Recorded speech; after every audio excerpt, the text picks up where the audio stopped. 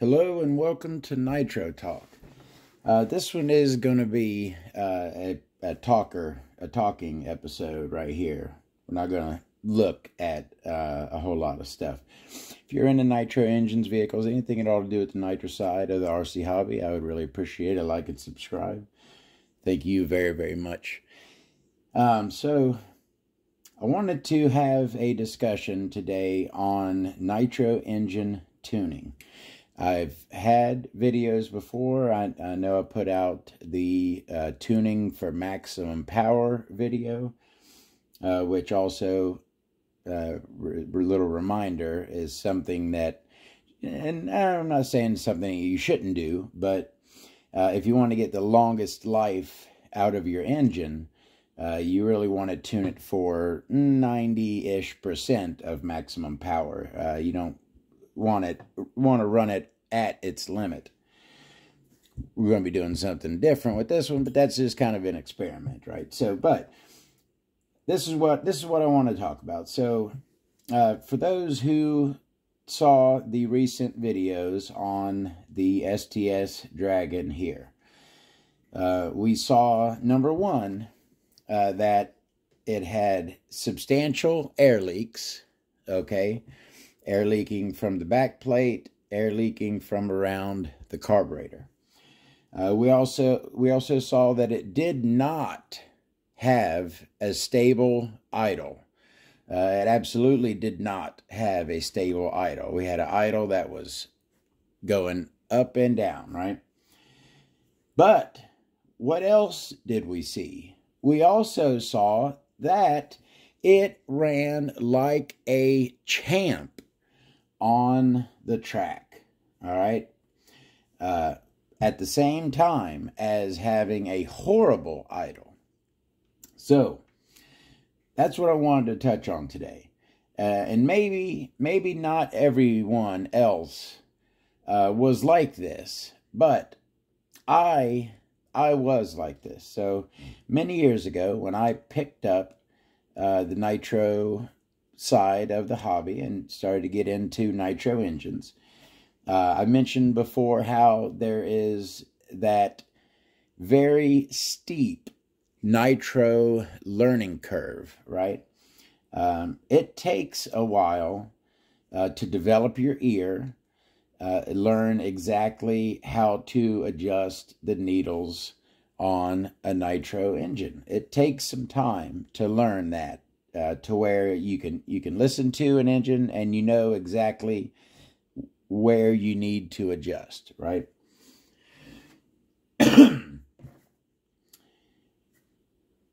But at the same time, so, all right, me, when I was in that stage, okay, when I was cutting my teeth with nitro engines, when I was learning, I was going for...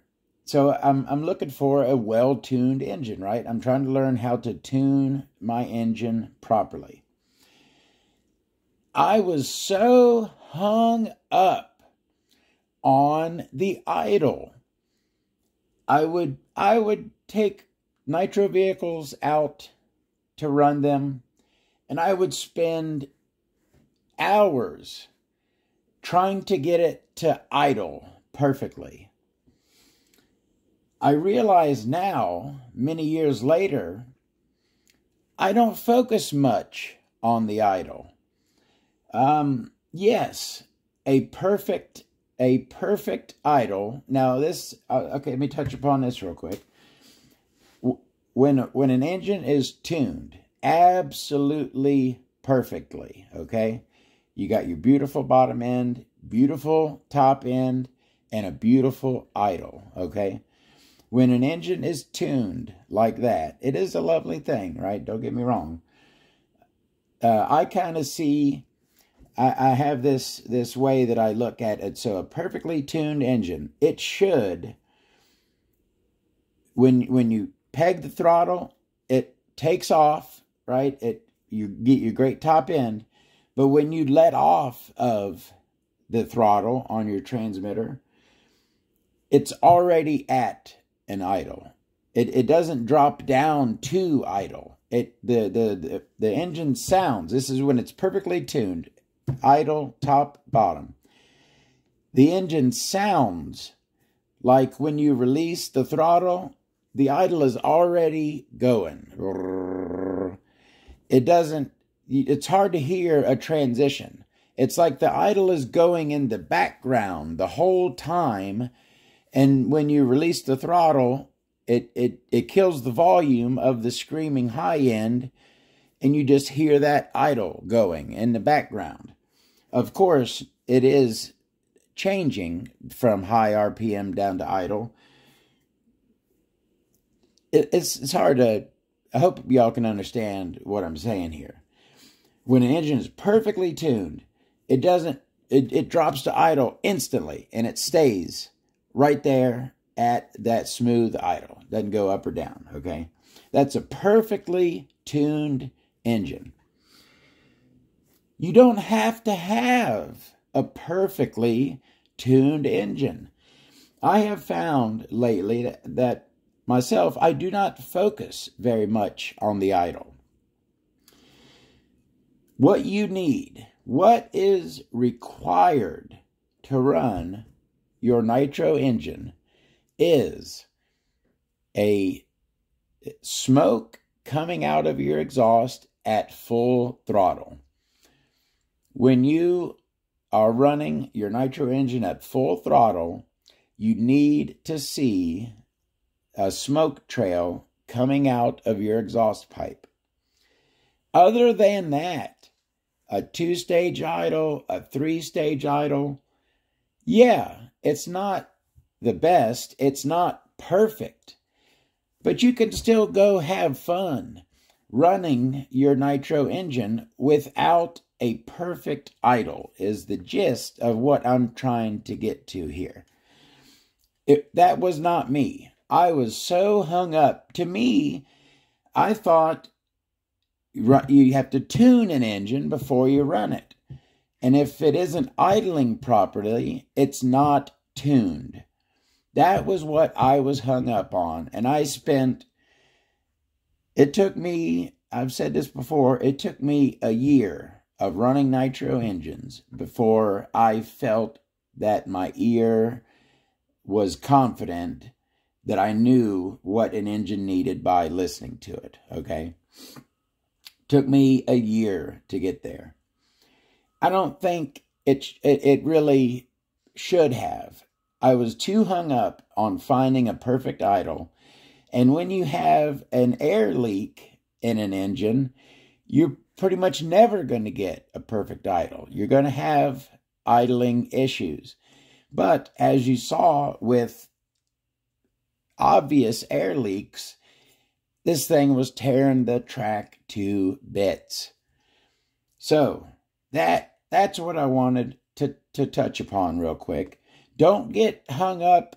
Now learn that to get your perfect idle. You do want to have that skill. You do want to learn that. But don't let that ruin your day of running your Nitro vehicle. Don't let trying to find the perfect, stable idle prevent you from having a good time running your Nitro vehicle. That's what I wanted to say. I did. I let it ruin lots of Nitro running days, trying to get that doing the pinch test, which the pinch test is a valuable tool. It will clue you in on which way you need to go with your bottom end adjustment. Oh, that's the other thing I want to touch upon. Yeah. Remember, the low-speed needle and the high-speed needle are two totally different things. The high-speed will affect the bottom-end needle. But the bottom-end needle does not really affect the top-end needle. If you can get great top-end out of your vehicle, out of your engine, doesn't necessarily mean that you have a greatly tuned bottom end. All right. What else did I want to say real quick? Oh, well, I got the STS in my hand here. I was thinking about something the other day. So I'm getting ready to juice this thing up to the max, basically to see if the crank is going to snap, right? That's essentially what I'm doing. And some people are interested to see what this thing is going to do. But here's my question. Are you more interested to see what the max power is going to look like on this?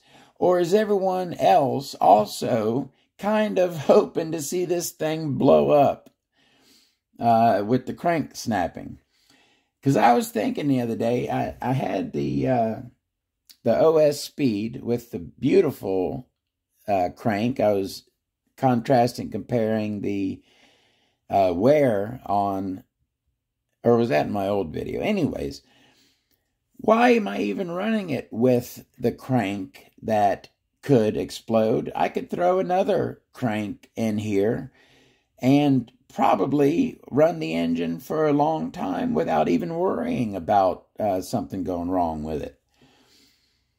So I'm kind of thinking about that. So that's, let's get some opinions. Should I throw a different crank in here and run it?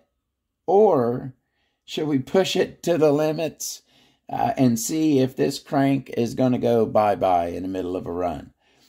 I'm cool either way. I've lost 2 conrods. I've had 2 conrods go on me while running nitro engines. I've never had a crank snap. Yes, it would pretty much, a good chance it would completely ruin everything inside of this engine. But it'd be pretty cool, wouldn't it? I think it would be pretty cool to have one blow up on me. No, it's not cool, but it kind of is, right? So what's your opinion on that? Throwing a different crank in here and running it, or pushing our luck with the STS crank? Did I discuss everything I wanted to do on tuning? So let me reiterate real quick for anyone who's still listening. You need a good smoke trail at high RPM, at high speed. Other than that, don't let an idle that is off stop you from having fun with your engine. Yes, learn how to find that perfect idle. It's a good skill to have, and I tell you what, generally speaking, for the most part, when I'm at the track and there are other nitros there, for the most part, mine's running the best. I hear people, and I used to every now and then I would kind of say, hey buddy, that's running lean. You want to richen that up a bit. But people have to learn. I had to learn, right? I had to figure it out.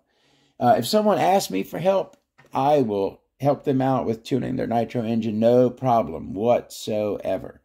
Love to help people.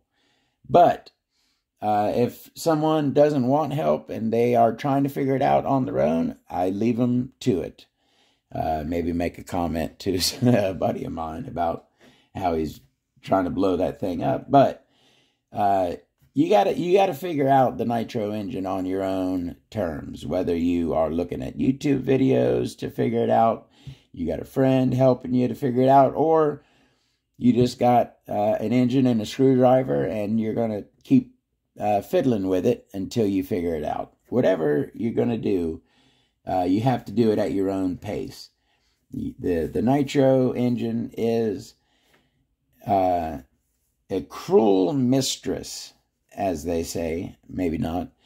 That learning curve is steep, and it's going to take some time. It is going to take some time before you develop your nitro ear. But, again, I'm going to repeat it one last time. Don't let a wonky idle stop you from having a good, fun day running your nitro vehicles. Make sure you got some smoke coming out of the exhaust and let her rip. All right, so that's that. We're going to, yes, we are going to run the Traxxas Top Fuel 33%. I've had some people say, oh, that's a bad fuel. You know, I've heard Sidewinder is a bad fuel. Pretty much, you know what's a bad fuel? The fuel I started with. And I bet that that's how it is for most people. When they're learning how to run a nitro engine, whatever fuel they were using at that point, that's the garbage fuel. Because they were using it and they couldn't get good results out of their engines. But so they linked the two together, and no, that ain't it. You were learning how to tune a nitro engine. It wasn't the fuel. It was, for me, on some engines, it was the carb was leaking, especially that Hyper 21 3-needle carb, that third needle notorious for leaking. But I tell you what, all those times that I was trying to get that Hyper 21 to idle because of that leaking third needle, I probably could have been out on the track running it balls to the wall and having a great time. But just when I would stop running, oh, that's the other thing. Okay, yeah, I'm glad I remembered. Loading up. Okay, so yes, if you're too rich on the bottom end, your engine will load up, and if you sit and idle for a long time, you know, it'll load up with fuel. You go to hit the throttle and it'll stall because it's full of fuel. But how long are you really idling? That's the other thing I was thinking. How long, when you're, especially out on the track, like I run my buggy on a track, how much idling am I doing? You're not really doing any idling. You're running it, when you let off the throttle, you drop down to idle, right? So there's a second or two at a time you are idling when you're running a nitro engine. So even if you are too rich and you're loading up, as long as you have good bottom end, see, that's the thing. You need to have good bottom end response, and you need to have good top end on your nitro engine. Yes, a well-tuned bottom end is going to give you better bottom end response, okay? But you can still have good bottom end without a good idle. With a two-stage idle, with an idle that's a little high, you can still have good bottom end. As you saw, the bottom end was beautiful on the track with a wonky idle. So yes, learn your bottom end, learn how to do a beautiful, nice, steady idle, but don't let it stop you from having fun with your nitro vehicles. I probably said that 6 times now. I'll let y'all go. There's a race this weekend. I almost kind of wish there wasn't, because I wanted to do some experimenting, right, and get some video. But there is a race this weekend. I'm not 100% positive if I'm going to run in it. I'm kind of thinking about it. If I do, though, I will be running the STS in the race. Conservatively, like it is now, with the 7mm Venturi, my 20% fuel. You know, I always ran 25. I tried to stay at 25% most of the time, but I can't really find it anymore. It's pretty much 20 or 30. So I've been running 20. I had bad luck with 30%, but again, that was many years ago. I'm sure I'd be fine with it now. I just wasn't as confident with nitro engines then, so it was giving me issues. I dropped to 25. 25 was working great, so I kind of stuck with it. You get into habits in nitro. All right, I think this is long enough. We talked about tuning. I will see y'all in the next video. Have a great day.